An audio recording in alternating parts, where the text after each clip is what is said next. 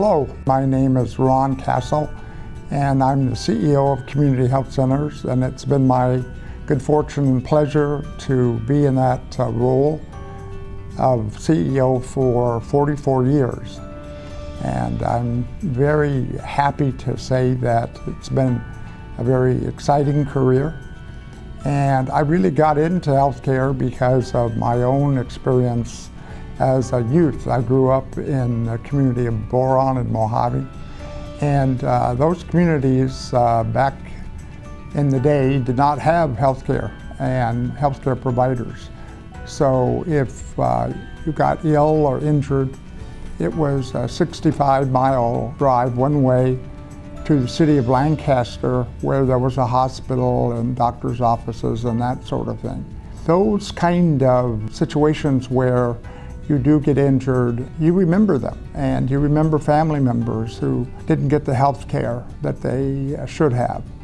In my family, my mother and father both died at a very early age, and I felt in great part it was because they did not have access to what we would say is access to primary care and, affordable services. So I just grew up always thinking, I would like to make a difference in this regard and help people obtain the health care that they need. I was fortunate that my family had quite a few health care providers.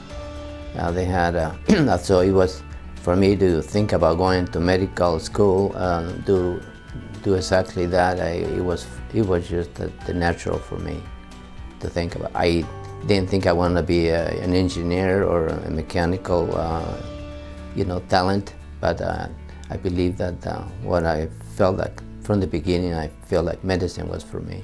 I chose healthcare because I needed a new career path. I wanted something that would allow me to spend more time with my family, but I really wanted to do something that had meaning and that would touch people's lives.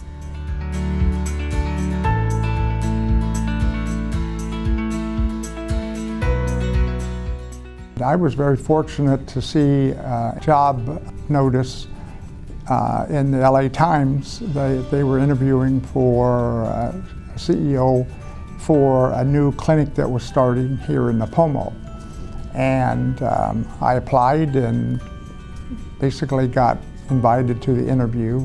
Found out then that this was really a unique situation. A county clinic had operated since 1964, serving primarily migrant farm workers. They were transitioning to a nonprofit corporation, and that corporation was looking for its first CEO. So anyway, I got the job, and that's when I really fell in love with community health centers, because it gave me the opportunity to work with community board members over the years. We were not very bureaucratic. We were basically able to develop our own plans. We decided very early that we needed to get a new building, because the building we were in was a converted house. Since I finished my medical assistant program, I applied there for my internship at Nipomo Community Medical Center. I applied to several centers, and I got accepted at the Nipomo Clinic. And I picked that one because that's where we were patients at, and I liked the clinic. I liked how the staff treated our family. And I really wanted to work there and learn and grow.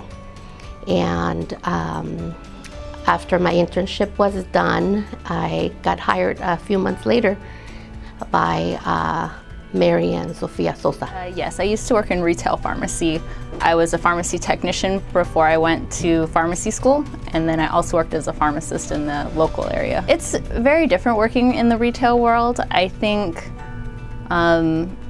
working for CHC, they definitely put patient safety, satisfaction, and care before money, and when you're working for a retail outlet, it's all about profit and getting as many scripts as you can out the door.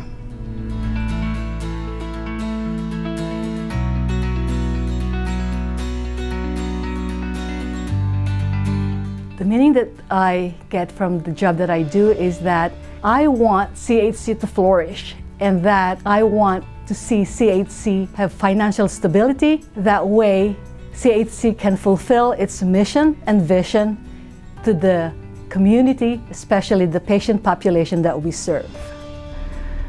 One of the things I've really loved within the company that I've been able to do is when we've gone out to like the fields and been able to help, you know, the field workers and, you know, just give them the information that they need, because sometimes they have something going on, they don't want to say what's going on. And I feel like that, to me, being able to provide that information to our patients just makes me feel like, oh my gosh, this is why I'm here. Like, I'm able to help these people who are struggling, who, you know, can't get through, or, you know, vice versa, or just explaining something to them, or when they come in and they don't understand your language because, you know, they talk an indigenous language. So being able to like provide those services for them and being able to like, hey, let me call somebody that can help you. I can, you know, translate over the phone. And so just those type of things that I'm able to do, I think is what makes me really enthusiastic about working here.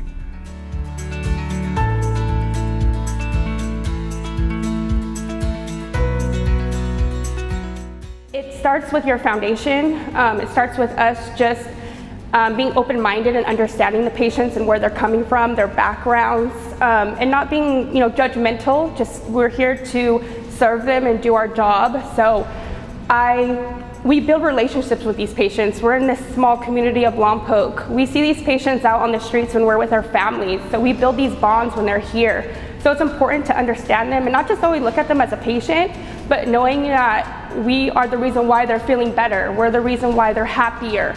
And we're the reason why they want to come back and actually get the health care that they need to help them live longer. So at the end of the day, I think patient satisfaction is just important. I want them happy, and overall, if they're happy, we're doing our job.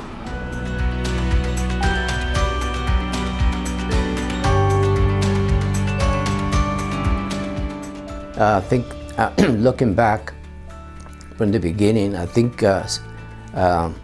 Nipomo Central Coast went through a lot of trials and tribulations at the beginning, but I think eventually, I can believe that Nipomo is a real success story.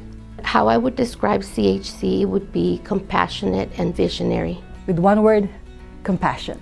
Altruistic, compassionate. CHC definitely puts its patient safety, satisfaction first. Caring.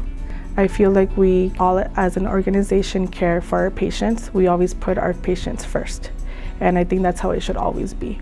Our patients' care comes first. If I were to choose one word to describe CHC, I would say family. If I had to sum up CHC in one word, I would say family. And you know what? I would say strong family.